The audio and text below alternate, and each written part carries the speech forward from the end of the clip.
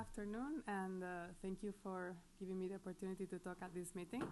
Even if I'm working in the Sanford Burnham in San Diego, I'm actually from Madrid, so it's great for me to be home. So I'm going to talk about the work we do in the lab. We focus on a peptide called iRGD, and it's a tumor-penetrating peptide for tumor-specific drug delivery.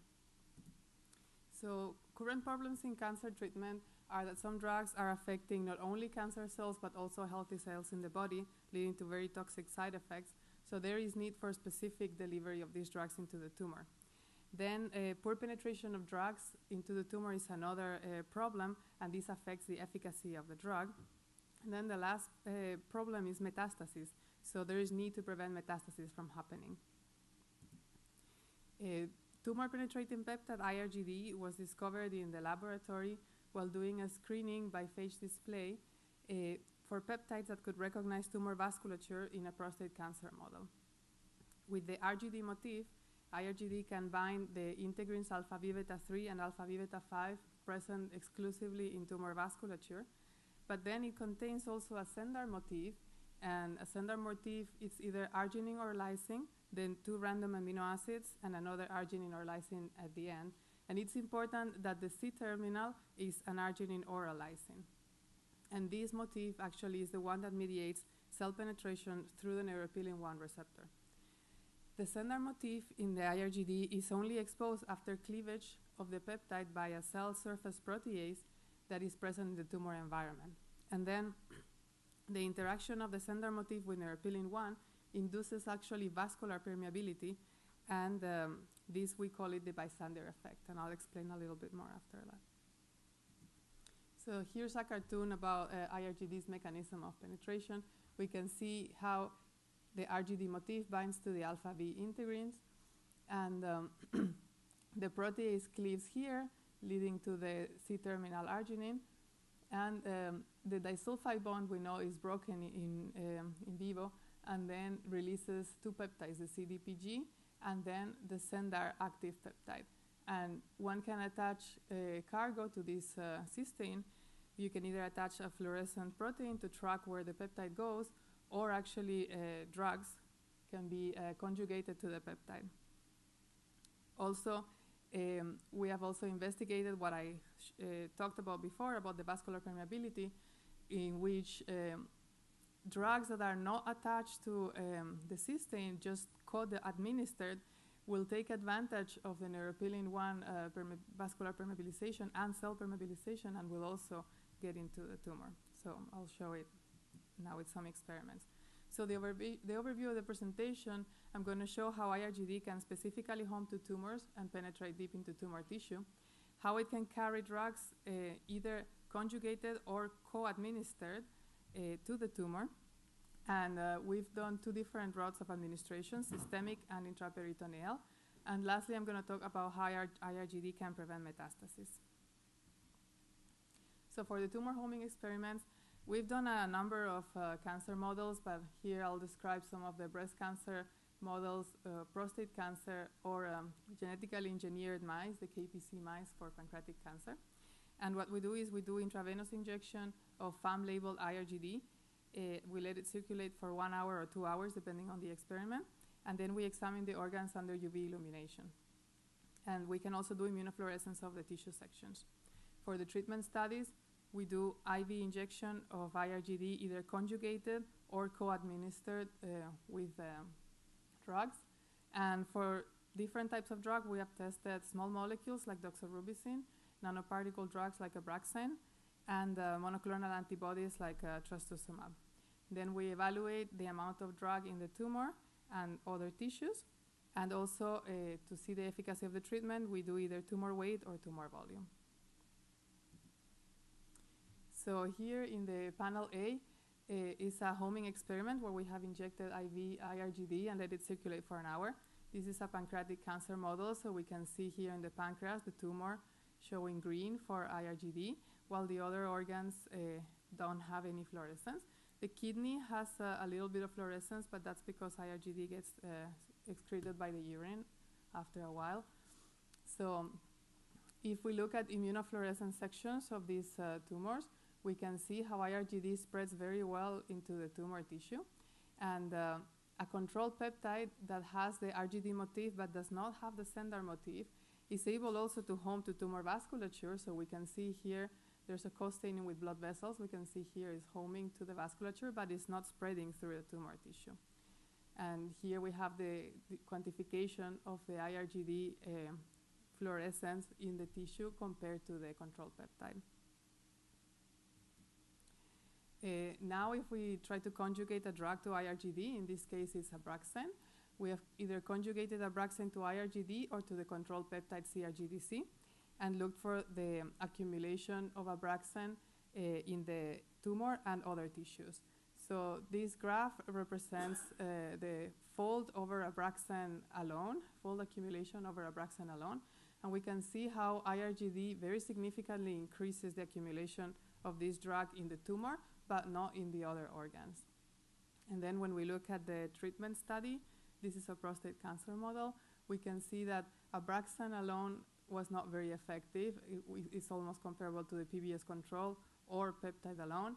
But when we put the conjugation of Abraxane with iRGD, there's a very significant reduction in the tumor weight.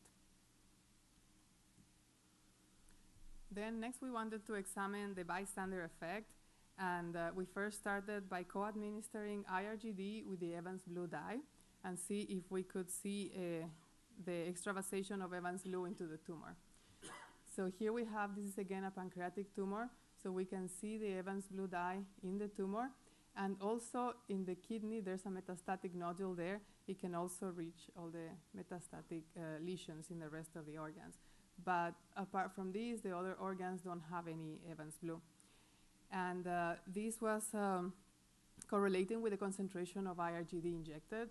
So if we have 30 nanomole, 100 or 300, then there is higher and higher accumulation of Evans blue, but only in the tumor, not in the rest of the tissue. And this effect is dependent on the sender motif and the neuropilin-1, because when we block neuropilin-1 with a blocking antibody, we can see in this yellow line, compared to the IgG control, there is no more effect of accumulation of Evans blue in the tissue. So next we wanted to test the drugs. So in this case, we first tested Abraxane in a model of BT474 breast tumor. We compared Abraxane alone versus Abraxane and iRGD conjugate, or the free drug co-administered with iRGD. And we could see how the tumor concentration of Abraxane was greatly increased by either conjugating or just co-administering iRGD. But this didn't happen in the other organs. Then when we do the treatment, this is measuring tumor volume. We can see that Abraxane and PBS control didn't have any significant difference. However, when we treated with the combination of iRGD conjugation or co-administration, we have a very significant decrease in the tumor volume. And if we look at the immunofluorescence sections of these tumors, we can see that Abraxane alone doesn't really reach the tumor parenchyma, while the combination or conjugation with iRGD really increases the amount of Abraxane in the tumor. We next examined a small molecule like doxorubicin in a prostate cancer model. So in panel A, we can see how there's very little free doxorubicin that accumulates in the tumor tissue, but when we co-administer with iRGD, we can see a very big increase. And here's the quantification of this in the tumor versus the other organs. Then we wanted to examine also what happens to the tumor weight once we treat animals with the combination of iRGD and doxorubicin. We examined two doses, 1 milligram per kilogram or 3 milligrams per kilogram. And we can see that in combination with iRGD, the tumor weight was significantly reduced, and it was even as effective as the 3 milligram per kilogram dose of doxorubicin alone. So this means that one can reduce threefold the amount of drug that you're putting and get the same effect. So a big worry about also doxorubicin toxicity is the cardiomyocyte toxicity. So we looked at tunnel-positive cells in the heart versus the tumor. So in black bars are the tumors, and we can see that when you have iRGD co-administered with doxorubicin, there is a higher amount of cell death in the tumor as expected, but it doesn't increase the toxicity in the heart. But when we look at the toxicity in the heart between the two doses, 1 milligram per kilogram versus 3, it's a significant increase. So if one can use the lower dose, this is really beneficial. And then lastly, we wanted to check the co-administration of a monoclonal antibody, such as trastuzumab, in a BT474 breast tumor model. So we can see here in immunohistochemistry staining of the tumor tissue how trastuzumab administration alone doesn't show a lot of accumulation in the tumor, but when we co-administer with iRGD, this concentration increases a lot. Then if we look at the tumor tissue compared to the other organs almost don't have any trastuzumab accumulation, but almost 40-fold increase in the tumor.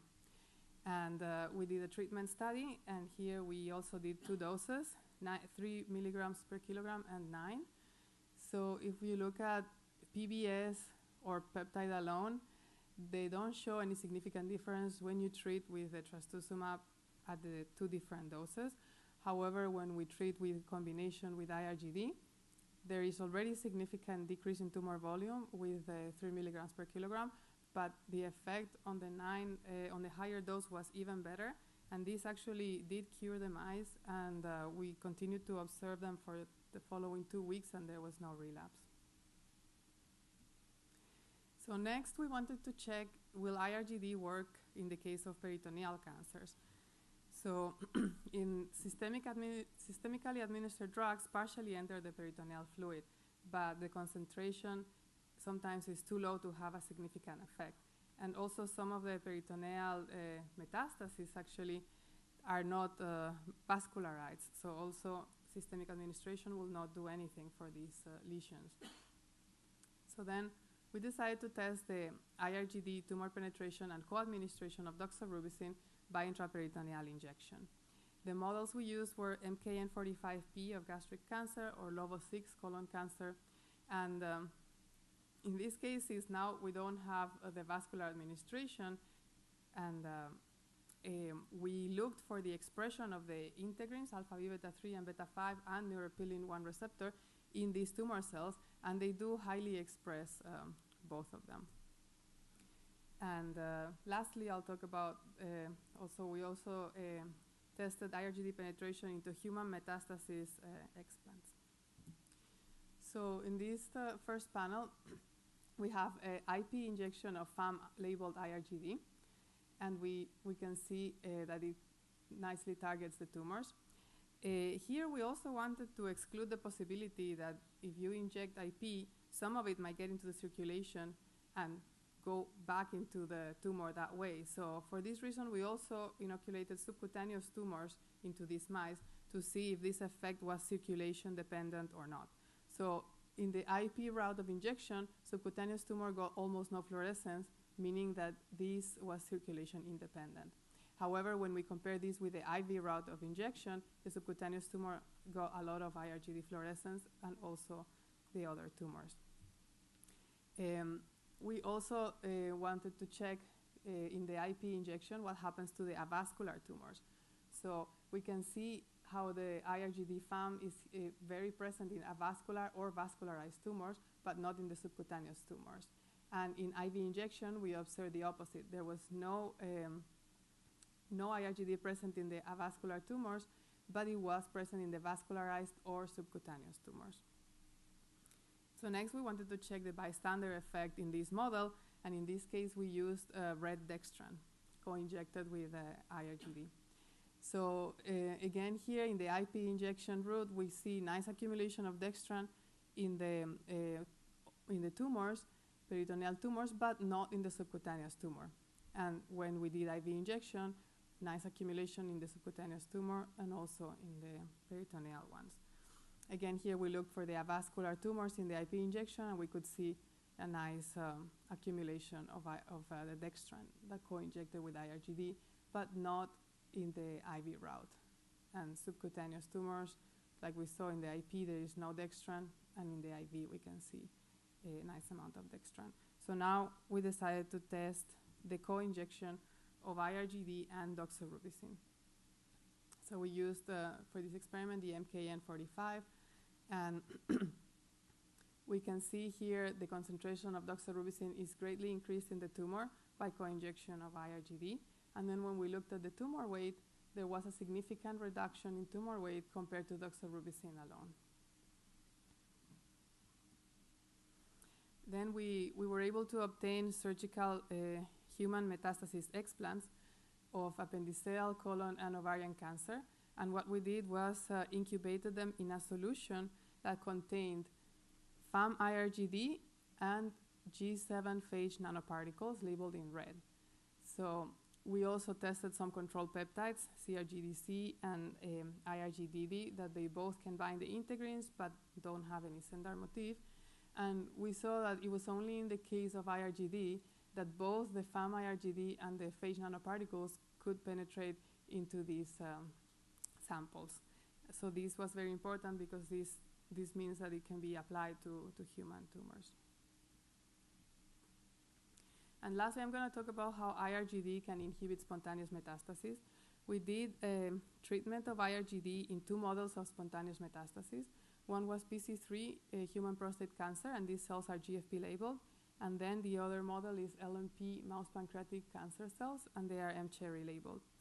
And then we also looked for the mechanism of metastatic inhibition. We wanted to see if it was dependent on the RGD motif or the Sendar motif. And then we looked at what were the effects on cell attachment and cell migration. So here in panel A is flow cytometry showing how these PC3 cells express the receptors of iRGD, neuropilin-1, and the integrins, alpha V beta 3 is very low, but alpha V beta 5 is very highly expressed. So these are mice treated either with PBS, iRGD, or other iRGD or other RGD peptides that don't have Sendar motifs. So we can see in the PBS control the primary tumor in green and the metastatic nodules in green too. But when there is iRGD treatment, there is no metastasis. Then we compare it to the other RGD binding peptides, but they didn't inhibit metastasis. So this seems to be dependent on the Sendar motif. This is the quantification here, and then we also quantify primary tumor weight, and we observed a slight decrease in primary tumor weight in iRGD-treated mice, but this is not significant, and this is consistent with other previous results. Then we looked at the model of the LMP cells, now in cherry, and with the PBS we can see the primary tumor and then all the metastases, and iRGD can totally inhibit metastasis, and INGR is another peptide that is not an RGD peptide, but it actually has a Sendar motif, and this one could inhibit also the metastasis, but not the other RGD peptides. And the same effect we saw in primary tumor weight here, there was not any significant decrease. But it did, both Sendar peptides really inhibited metastasis.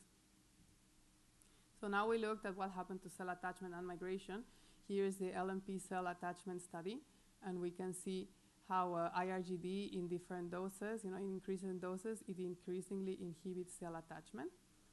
Then we look at other Sendar peptides, like these 3 peptides, and they also inhibit the cell attachment. But when we disrupt the Sendar motif in this RPAR peptide, then the cell attachment goes back to normal. And if we inhibit with neuropilin-1 antibody, it also goes back to normal. And then we looked at what happens to cell migration.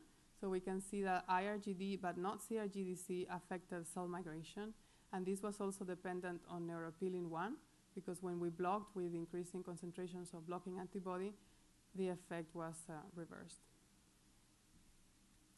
So in summary, I've shown that iRGD specifically targets tumors and penetrates deep into tumor parenchyma. iRGD drug conjugation or co-administration increases therapeutic efficacy. iRGD, I haven't talked about this, but it can also be used for tumor imaging. We have coupled iRGD to iron oxide nanoworms for MRI. And iRGD can be used for the treatment of peritoneal tumors also by IV injection, and it can prevent spontaneous metastasis. So at the moment, we're trying to raise money to be able to do the toxicology studies. And if everything goes well, we're hoping to bring it to clinical trials. So, sorry, acknowledgements. So I would like to thank my mentor, Kazuki Sugahara. Most of this work was done by him and Tambet Tesalu in Erkki Roslatis lab. And then Gary Brown, Pablo Escoder, and myself have contributed to part of this work. And we also have to thank our collaborator, Andrew Lowy from the UCSD Morse Cancer Center that is providing us with the patient samples. And thank you for your attention. Any question for Dr. Mendoza?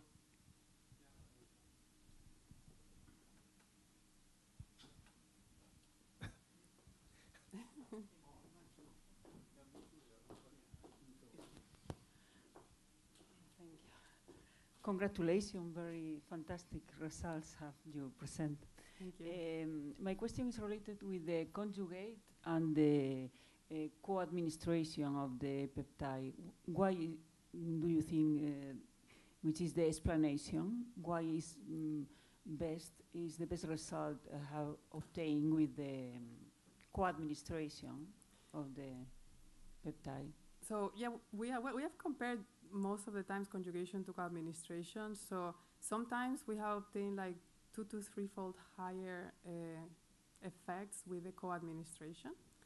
And actually, it's a better route of therapy because some of the conjugated drugs lose their activity when you conjugate them. So this way, you have the free drug already, and it can do its job. And the way the bystander effect works is neuropilin-1 usually binds, for example, VEGF-165 or semaphorins, and those are known to induce vascular and tissue permeability anyway.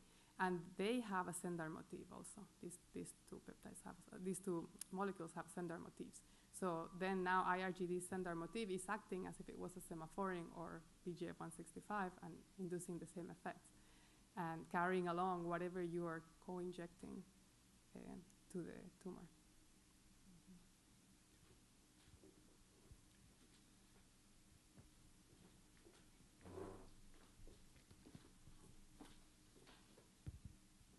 So, this bystander effect, can you try as well cocktails of different drugs? Because you have tried only one, so have you tried cocktails? Yeah, no, I think we haven't tried that yet. We've tested one, yeah.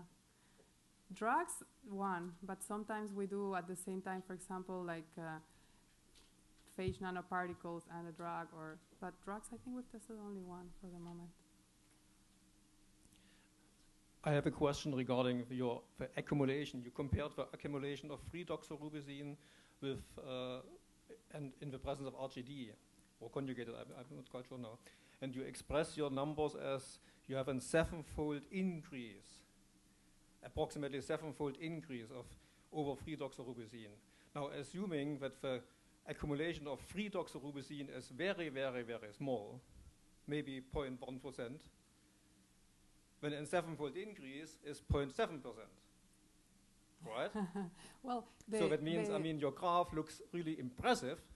No, but so my question is, okay. Yeah, sorry. My question is, what is the accumulation of your RGD doxorubicin in percentage of the total injected dose? Which I would like to remind, I mentioned it earlier, Doxil, the liposomal drug, is approximately between 5 and 8% of the total dose. So where are you lying with your RGD approach? Let me go back to the doxorubicin.